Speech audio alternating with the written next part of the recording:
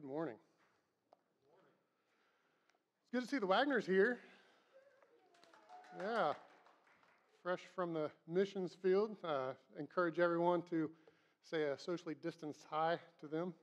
Just wanted to let you know I used one of your Facebook posts in one of my lessons that I did earlier. So thanks for your contribution. All right, so my name is Greg Smith. I'm one of the elders here at New Century, and this morning I'm going to share to you from the Word some thoughts about generosity. But before I do that, I wanted to ask the question, how many of you in here, by show of hands, remember the game? I got to look it up. The game called Chain Reaction. It was on the Game Show Network. I see one person. All right, I'm going to have to explain the game. All right, so here's how it works. The game starts with a specific word. We'll use the word shoe. All right, so it starts with the word shoe, and there's 7 words in this chain to get to the bottom word, bone. All right, so you got shoe and got bone, and you have to link the words together to get to this bottom word. So the way it would work you would take the first word and you would come up with another word that goes along with it. So for example, store. So shoe store goes together, right? So now we take store, and we have to link that one with another word. So if we say store, and we add the word front. Okay, so now we take front and door, front door, and now we take door, lock, lock, jaw, and jaw, bone. So we get the link from shoe down through bone. Now, that doesn't really have anything to do with anything, except for the fact that I'm kind of going to do the same thing with generosity. And what we're going to do is we're going to try to go through and we're going to link generosity through Paul's letters. And we're going to do that through a means of, first I'm going to talk about some Jewish storytelling, and then we're going to look at the first recorded war in the Bible. Okay, so we're going to link these things together and come up with some points on generosity based on some principles that we find in his word. All right, so first of all, I want to say that the New Testament writers have quite a bit to say about money, giving, and generosity. So the link between Paul's epistles and generosity is obviously there, but we've got to fill in these other links. All right, so we have to understand that culture and writing style are super important whenever we're looking at reading the Bible.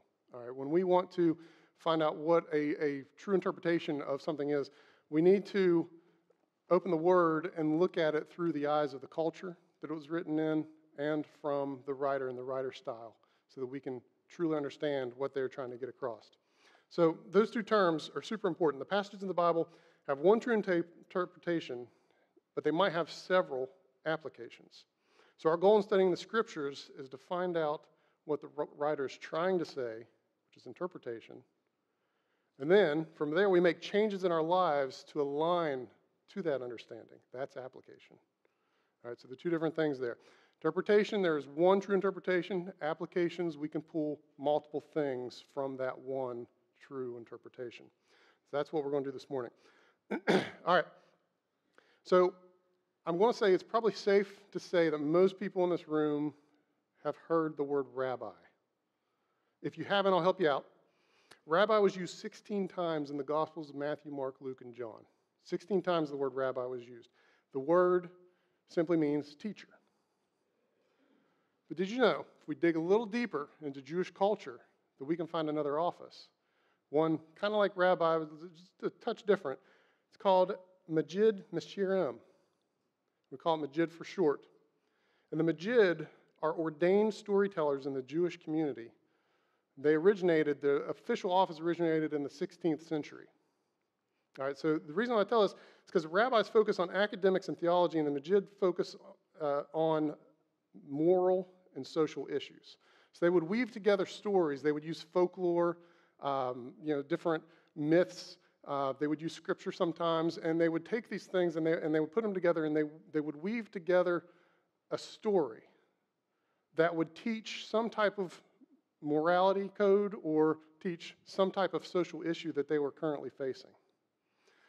So we've got the rabbi who focus on theology, and we have the Majid who focuses on moral and social issues. The rabbi primarily uses scriptures, while the Majid use all kinds of different types of things. All right, so why do I tell you that? Well, the reason that we talk about the Majid is because the storytelling in the culture of the Hebrew people goes all the way back. It didn't just start with the Majid in the late 1500s. It was hundreds and thousands of years before that. As a matter of fact, Moses commanded the people of Israel 3 separate times while they were in the exodus of Egypt. So while they were leaving Egypt, Moses commanded the people of Israel to tell the story. And this was even before, this was while they were camped on the shores of the Red Sea, before they had crossed over, while Pharaoh was still pursuing them. So they weren't even totally free yet. And Moses is already telling them, tell the story. Then Exodus chapter 12, 26 to 27, it says, "And it will come about when your children will say to you, 'What does this rite mean to you?' Then tell them, tell the story. It's a Passover sacrifice to the Lord who passes over the house of the sons of Israel in Egypt when he smote the Egyptians but spared our homes." And then the next chapter in Exodus 13:8 says, "And you shall tell your son, tell the story to your son on that day, saying, 'It's because of what the Lord did for me when I came out of Egypt.'" And then a few verses later he says it again, "And it shall be when your son asks you in time to come, saying, 'What is this?' Then you shall tell him, 'With a powerful hand the Lord brought us out of Egypt from the house of slavery.'" So we see 3 times before they're even delivered from Pharaoh, Moses is telling them, tell the story. Story is ingrained in the Hebrew tradition. Their meals, the festivals, everything is focused, centered around the storytelling of what they've been through, of where they've come, of how God has rescued them. There's a contemporary rabbi, his name's Rabbi Lord Jonathan Sacks. He said this about the Exodus story. He said, "It gave the Jews the most tenacious identity ever held by a nation. In the eras of oppression, it gave hope of freedom. At times of exile, it promised return. It told 200 generations of Jewish children who they were and of what story they were a part of. It became the world's master narrative of liberty. It was adopted by an astonishing variety of groups, from Puritans in the 17th century to African Americans in the 19th and to Tibetan Buddhists today." 200 generations. Think about that. 200 generations of identity held together about the story of God's rescue from Egypt. Story is completely ingrained, and the reason why I keep going back to that and why I talk about stories, because when we, like I said, when we study Scripture, we need to look at it from the cultural perspective that it was written in, and that culture is different than our culture. We like our stories a specific timeline, chronological order. That's not always the case in Jewish storytelling, because Jewish storytelling is always fresh and always new and is different. So we've got another quote from Jerome Bruner. Now, this man was an American Jewish psychologist, and he helped form the cognitive learning theory in educational psychology. So this man dedicated his life to learning behaviors. And he was talking about story here. And I've got this quote, should be able to put it up on the board. He said, "No computer needs to be persuaded of its purpose in life before it does what it's supposed to do. Genes need no motivational encouragement. No virus needs a coach. We do not have to enter the mindset to understand what they do and how they do it, because they do not have a mindset to enter. But humans do." All right, get this point right here. "We act in the present because of things we did or that happened to us in the past, and in order to realize a sought-for future." I'm going to read that part again. It says, "We act in the present because of things we did or that happened to us in the past, and in order to realize a sought-for future." And then he says, "Even minimally to explain what we are doing is already a story." So you can see in the Jewish life, story is everything. They go back to it time and time again.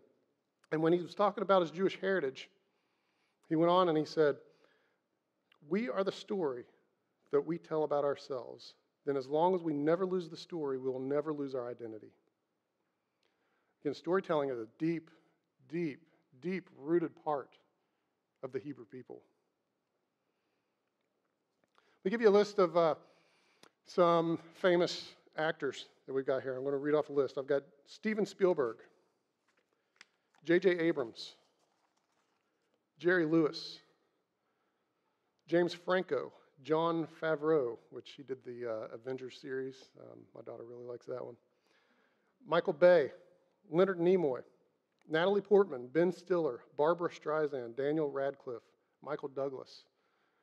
These are all famous people that we love to watch in our movies because the movies that they make and the stories that they create are so rich that they've got several different times that we can watch through them. And all of these people are of Jewish heritage. And it's just the tip of the iceberg. Hollywood is filled with Jewish story creators. Story is a huge part of their culture. And as we see when we look at the Scripture, that plays an important role. We need to make sure that we keep that in mind as we look through Scripture. All right, so you might be thinking, why is that important? Well, let's get in here. We'll take a look at it. So let's turn to our Bibles to Genesis chapter 13.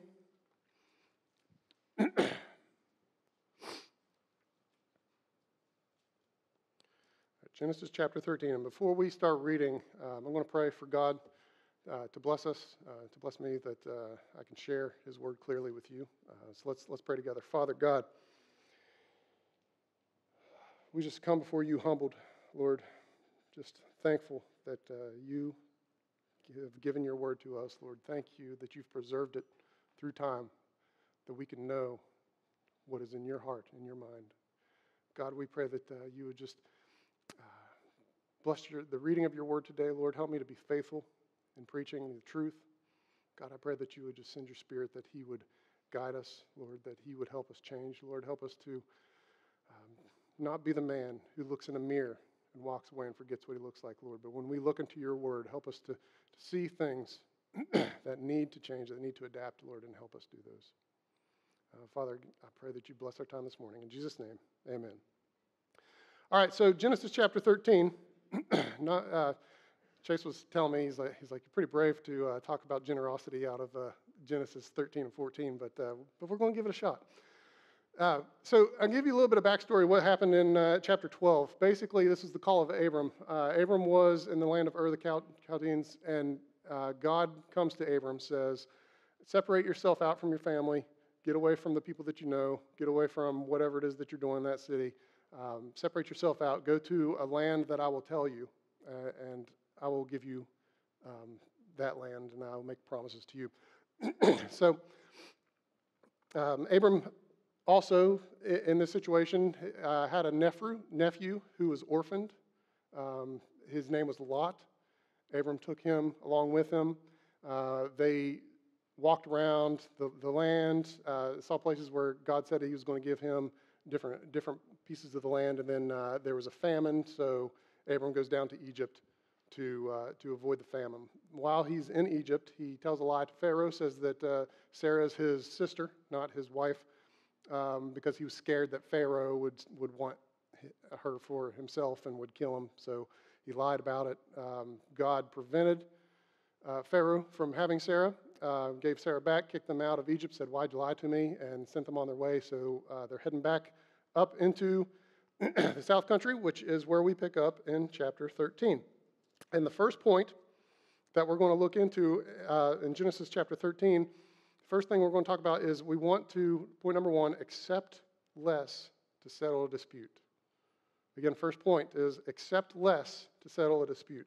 So Genesis chapter 13. So Abram went up from Egypt, he and his wife and all that he had, and Lot with him into the Negeb. Now, just a real quick side note, Negeb is just a terminology for South Country. So it's kind of like a local term, kind of like if we said Old Southwest here in Roanoke, everyone will know what we were talking about. So same thing there. Negeb is just South Country there. So they go into the Negeb. Now, Abram was very rich in livestock in verse 2, in silver and in gold, and he journeyed on from the Negeb as far as Bethel to the place where his tent had been at the beginning, between Bethel and Ai, to the place where he had made an altar at the first. And there Abram called upon the name of the Lord, and Lot, who went with him, also had flocks and herds and tents, so that the land could not support both of them dwelling together, for their possessions were so great that they could not dwell together. And there was strife between the herdsmen of Abram's livestock and the herdsmen of Lot's livestock at the time the Canaanites and the Perizzites were dwelling in the land. And then in verse 8, we see Abram said to Lot, let there be no strife between you and me, and between your herdsmen and my herdsmen, for we are kinsmen. Is not the whole land before you? Separate yourself from me. If you take the left hand, then I will go to the right. If you take the right hand, then I will go to the left. And Lot lifted up his eyes, and he saw the Jordan Valley was well watered everywhere, like the garden of the Lord, like the land of Egypt in the direction of Zoar. This was before the Lord destroyed Sodom and Gomorrah. Verse 11, so Lot chose for himself all the Jordan Valley, and Lot journeyed east. Thus they separated from each other. Abram settled in the land of Canaan, while Lot settled among the cities of the valley and moved his tent as far as Sodom. Now the men of Sodom were wicked, great sinners against the Lord. So again, the point, accept less to settle dispute. Abram allowed Lot to choose the best land. When they're there together, the herdsmen were having conflict. He said, hold on, we need to fix this. You pick whatever part you want, and I'll take whatever's left over. We see this in Paul's writings in 1 Corinthians 6:7. Paul says to the church in Corinthians, he says, the very fact that you have lawsuits among you means you've been completely defeated already. Why not rather be wronged? Why not rather be cheated? So again, we see Paul's thinking. He's ingrained in these stories that he has, and he already has these principles drawn up. And when he's sharing them with the church in Corinthians, he's saying the same thing. Why not be like Abraham whenever there's a conflict? Why not settle for a little less to keep peace? Why not rather be wronged? Why not rather be cheated than to destroy the unity of the body? All right, so then we get into chapter 14, and the first part, about the first 10 verses or so of chapter 14, they're pretty difficult. I could take a whiteboard up here and I could write down all the different names of the kings and kind of do a little circlegram and like who's allied with who, but I thought I would just sum it up for you in a quick smice way here. So first of all, we've got 9 kings total in the first 10 verses. We've got 5 kingdoms of the west, and we have 4 kingdoms of the east. And basically what's happening is the 5 kingdoms from the west for 12 years have been paying tribute to the kingdoms from the east.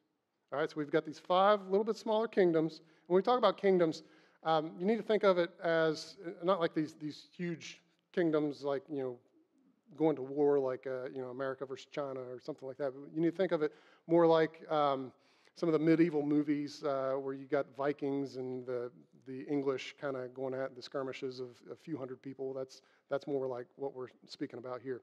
But we've got these 5 kings that for 12 years paid tribute to these 4 kings. And in the 13th year, they said, you know what? We're tired of paying tribute. We're not doing it anymore. No more tribute. We're keeping our own money. You can't have it. Well, obviously that didn't sit well with the 4 kings. And in the 14th year, they said, all right, we're going to do something about it. We're going to go in. We're going to take what's ours. You should have been paying this. We didn't tell you you could stop. We're going in. We're taking it. So that brings us up into verse 11 and into our second point. Our second point is help those in need around you, even if their own decisions led to their problem. So in chapter 14, verse 11, it says, so the enemy took all the possessions of Sodom and Gomorrah and all their provisions and went their way.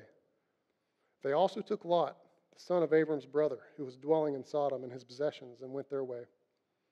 Then the one who escaped came and told Abram the Hebrew, who was living by the oaks of Mamre the Amorite, who was the brother of Eshcol and of Aner. These were the allies of Abram. When Abram heard that his kinsman had been taken captive, he led forth his trained men, born in his house, 318 of them, and went and pursued as far as Dan. And he divided his forces against them by night, he and his servants, and defeated them and pursued them to Hobah, north of Damascus. Then he brought back all the possessions and also brought back his kinsman Lot with his possessions and the women and the people. Now, I left out a little bit of chapter 13, and we're going to go back and we're going to look at that real quick so we can kind of see what's going on. Basically, at the end of chapter 13, in verse 14, the Lord said to Abram, after Lot had separated from him, so this was after they separated, lift up your eyes and look from the place where you are northward, southward, eastward, westward. For all the land that you see I will give you, and to your offspring forever. I will make your offspring as the dust of the earth, so that one of you can count the dust of the earth, your offspring can also be counted. Arise, walk through the length and breadth of the land, for I will give it to you. So Abram moved his tent and came and settled by the oaks of Mamre, which are at Hebron, and there he built an altar to the Lord.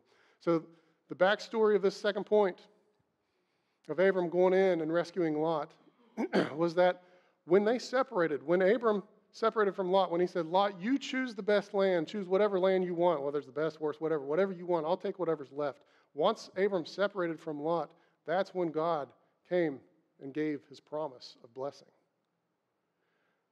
So when he heard that Lot was taken off into battle, was captured, he could have sat back and thought, I think that was God's plan. Because it wasn't until we went separate ways, that God gave me his promises. It wasn't until Lot went off and decided to move to Sodom until God said he would fulfill these things for me. So maybe it's God's plan. Or he could have said, I told Lot not to move to the city. He could take the land but stay out there. It's his own decisions that led to that.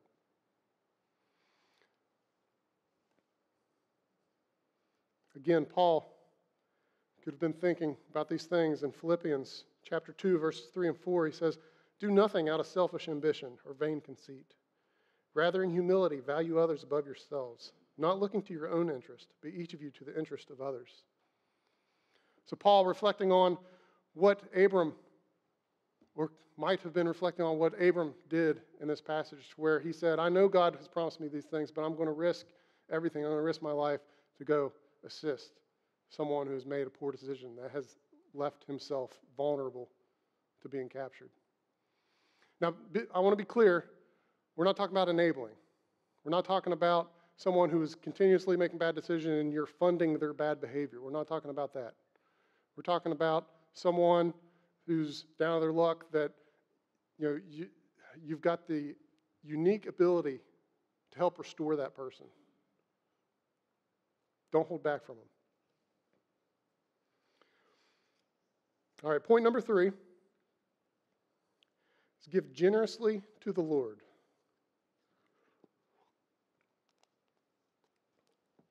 Point number 3, give generously to the Lord. So in verses 17 of chapter 14, we read, after his return from the defeat of Chedorlaomer, and the kings who were with him, the king of Sodom went out to meet him at the valley of Sheva, that is the king's valley, and Melchizedek, king of Salem, brought out bread and wine. He was the priest of God Most High, and he blessed him and said, Blessed be Abram, by God Most High, possessor of heaven and earth, and blessed be God Most High, who has delivered your enemies into your hand. And Abram gave him 1/10 of everything. Abram gave him 1/10 of everything. He tithed everything he had to Melchizedek. And just like in 2 Corinthians 9, 6, and 7, where Paul, again to the Corinthian church, talks about how that each of you should give what you have decided in your heart to give, not reluctantly or under compulsion, for God loves a cheerful giver. And we can think back to the story of Ananias and Sapphira, to where they gave a lot, and they gave a lot more than 1/10. They sold a piece of property, and they gave quite a bit of money so that the church could flourish. But they didn't give with a cheerful heart. They gave for whatever reason, whatever motive it was, if it was to look good, to look like the other people that were selling their stuff and giving it, or to make a name for themselves, or to gain reputation, whatever the reason was, they weren't giving it with a cheerful heart. So when we give to the Lord, when we give our tithes, when we give our offerings, we need to make sure that we are doing it cheerfully. That it's not a, got to write this tithe again, or Pastor Chase is going to yell at me. We need to give cheerfully to the Lord. All right, so the next passage has 2 points in it, so I'll go ahead and give you both points. Point number 4, bless those who work with you. And point number 5, have the right attitude about money. So again, point number 4, bless those who work with you. And point number 5, have the right attitude about money. So let's pick up in verse 21. And the king of Sodom said to Abram, Give me the persons, but take the goods for yourself. So he's giving them a business proposition here. But Abram said to the king of Sodom, I have lifted my hand to the Lord, God Most High, possessor of heaven and earth, that I would not take a thread or sandal strap or anything that is yours, lest you say, I have made Abram rich. I will take nothing but what the young men have eaten, and the share of the men who went with me.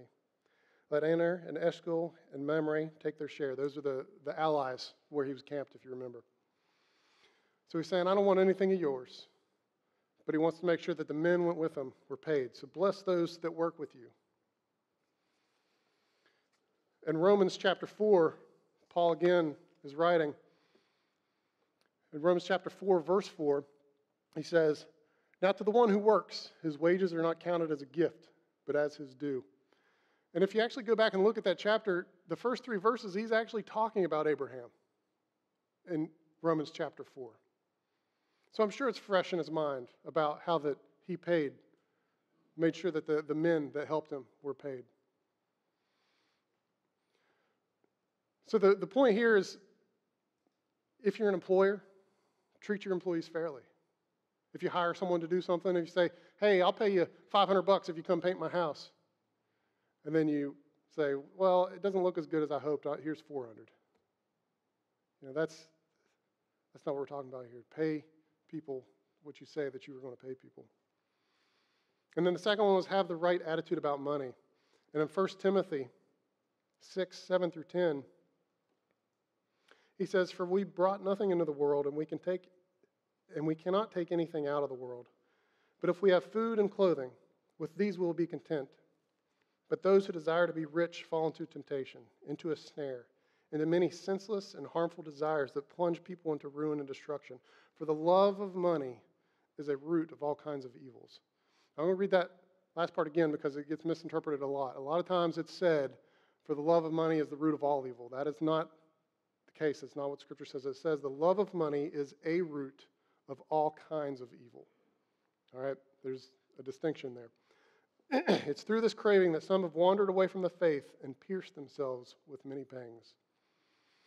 And I was thinking about this, having the right attitude about money, and I was thinking back, and a lot of times I remember examples of, I could hear missionaries talk about how that a need would come up and they would need a certain amount, or when I went to Bible college, there was a guy that gave testimony about how that one time his car broke down and he needed $613 to fix his car.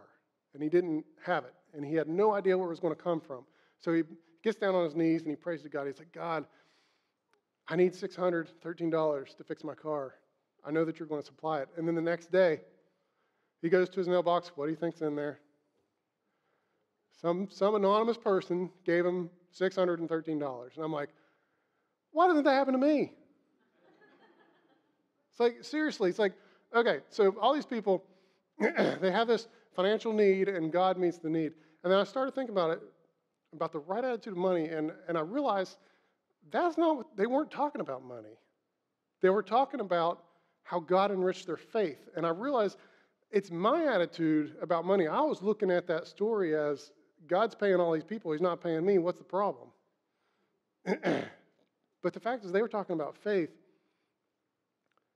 I was thinking about money. To have the right attitude about money. Let me tell you a little bit about myself. I am a natural saver. I can't help it. It's compulsory. I have to save. So let me tell you a story. When I was 6, 7 years old, something like that, I had an album, a baseball card album. And if you remember them, they had the little plastic clear sheets that had several different pockets that you could put your baseball cards in. Had those in for birthdays, Christmas, things like that. I would get some money, and instead of going and buying baseball cards to put in there, I'd put the money in the slots. Yeah. I'd take the dollars, I'd fold them up, I'd stick them in the slots. And I'd go through every once in a while, and I'd turn the pages, and I'd look at my crisp dollar bills in those slots, and I'd be like, yeah, all right. So I'm a saver. Tell you another story. So a couple years ago, my wife bought me some jerky for Christmas, just like a little stocking stuffer type of thing. There's one was bison jerky with cranberries, the other one was like a reindeer with blueberries or something like that. Like these really nice gourmet jerky type of things. I'm like, man, that's stuff that I'd love these. And A few months go by, and they're in the drawer, and I walk by, and I'm like, hey, someone ate my jerky. And one of the kids was like, well, it'd been in there for months. I was like, that's not the point. You understand, I enjoy my snacks knowing that someday I could eat them. So that's me. I like to say, that's what I do. And so looking at the finances from the perspective of these missionaries or the college student that said, hey, I needed some money and God provided it. God doesn't work that way with me because he knows that in that situation, I'm just going to keep cutting and keep finding a way to get expenses down, to save up, to pay for something. You know, the kids will be like, can we please stop eating rice for months on end? God's not going to work that way with me. He works in a different way with my attitude towards money. So my way, and I can tell you, it can be a bit frustrating. But as I see money that I think is about to come in, something always happens, and when I say always, I mean it's like clockwork every single time. So let's say, for example, Congress decides that they're going to give everybody $600. And they're going to give people that have kids $600 for those. So I've got wife and 3 kids. That's 5 times 6. That's $3,000. So I'm like, sweet. $3,000 coming my way. Well, got 2 cars. Need to get repaired. $1,500 each. There it goes. I get paid every other week at work. So there's twice a year. There's 2 months during the year where I get an additional paycheck. And I'll be like, all right, honey, we got an extra $800 coming in this month. Let's do something exciting. She'd be like, all right, how's this for exciting? We had an eye appointment the other day, and 2 kids needed glasses, and 2 of us got contacts for 6 months, and it was about $800. Like, come on. I got one more. Yeah, I'm telling you, it's constant. So not 2020 because 2020 stinks, but 2019 for work, man, it was a great year. I work on commission, so if any of you work on commission, kind of knows what this is like. You might do well, might hit 110, 120%, something like that, but then your goal gets raised, and then you underachieve and you hit 80, 85%, something like that. Then your goal comes down a little bit. So throughout the course of the year, if you're working commission, you're probably going to get about 95% to 105% of whatever your pay should have been. So that's just kind of the way commission works. Well, in 2019, man, it was a great year.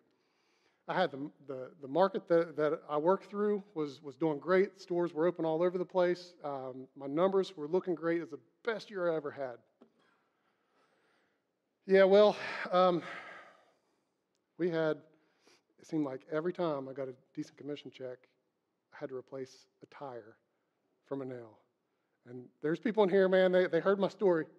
They were like, man, how's this keep happening to you? Not including repairs. I'm talking replacements of tires. In 2019, we bought 14 tires. Continuously. It's like every time. It's like, all right, good commission check, let's buy a tire. So every time that there's a windfall of money or some additional resources come in, God is saying, I'm going to give you an opportunity to separate yourself out and to realize this is a resource I've given you to bless your church, to bless your family. It's not for you to hoard, to put in these sleeves and to look at and to be proud of. It's a resource. So we need to be careful about the attitude that we have about money. Now, I talked in the beginning about Hebrew storytelling and how it's so important. And there's kind of a little bit of an ulterior motive in that because I wanted to circle back around and I wanted to look at this story one more time from a different perspective and realize that the Hebrew storytelling, again, as we circle back around and we look at these things, we've got one more thing that we can pull from this passage. If we go back in Genesis chapter 13, Lot chose the greener valley. Genesis chapter 13. And he moved closer and closer to Sodom until he found himself in the city. Abram stayed out and stayed separate. A lot of times when we read Scripture, we want to put ourselves in the place of the hero. We want to be David, who took the stone and killed Goliath. We want to be Abram, who was generous, paid his men well, who rescued Lot. But most of the time, we're Lot. We're the one that needs rescued. Lot chose the greener valley. He saw it would have been to his favor to have better land. Better land means better cattle. Better cattle probably means more wealth. Somewhere between chapter 13 and 14, Lot moved into Sodom, where it was exceedingly wicked. It might have been out of the conveniences that the city provided. Maybe the vibrant nightlife, there was more to do. Maybe it was more profitable to sell his livestock and he didn't have to commute back and forth. Maybe he saw opportunities for his family that they wouldn't have in the wilderness. Whatever his reason, however wholesome or well-meaning his reasons were, he finds himself, in chapter 14, he's a captive, and he has no hope for the future. He has no say over what's going to happen to him. He's a prisoner of war. In contrast, Abram was not drawn into the war. When a captured man escaped and told Abram what was going on, he was quick to respond. And the Hebrew language captures Abram's leadership better than our English does. Our English, in the verse that we read, see if I can find it real quick. When Abram, verse 14 of Genesis chapter 14 says, when Abram heard that his kinsman had been taken captive, he led forth his trained men, born in his house, 318 of them. Led forth his men. That seems pretty mundane to us, but the Hebrew language kind of captures it more. It says, he drew out his men. Like someone drawing out a sword. Or he gave courage to his men. He mustered his men. So Abram wasn't going into this reluctantly. Abram sprang to action. Abram went from peaceful shepherd to general in pursuit of Lot. And Abram's actions point to someone else. They point to a greater, a braver hero. Abram rescued Lot how Jesus rescues us.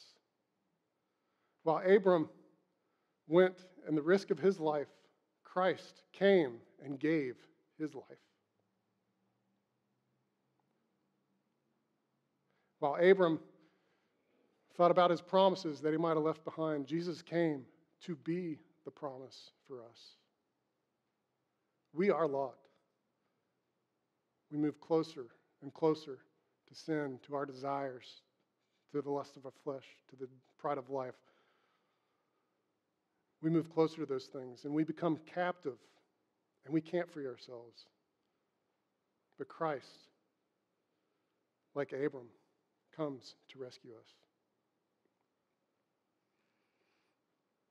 If you're like Lot, trusting in your own judgment, trusting in your own actions for a secure future, I plead to you, turn to Christ. He risked everything, paid for it with his life for your rescue. Let's pray. God, we just thank you so much for your redeeming work on Calvary.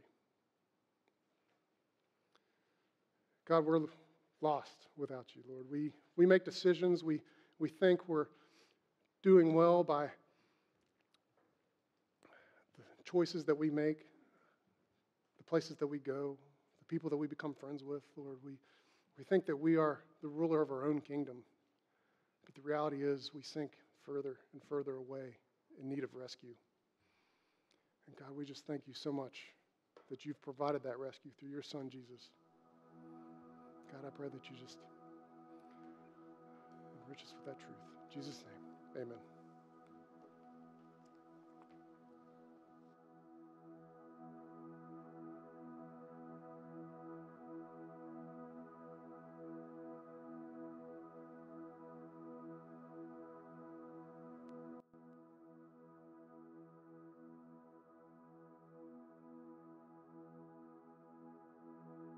All right, church, we're going to continue in musical worship this morning. We invite you to stand with us.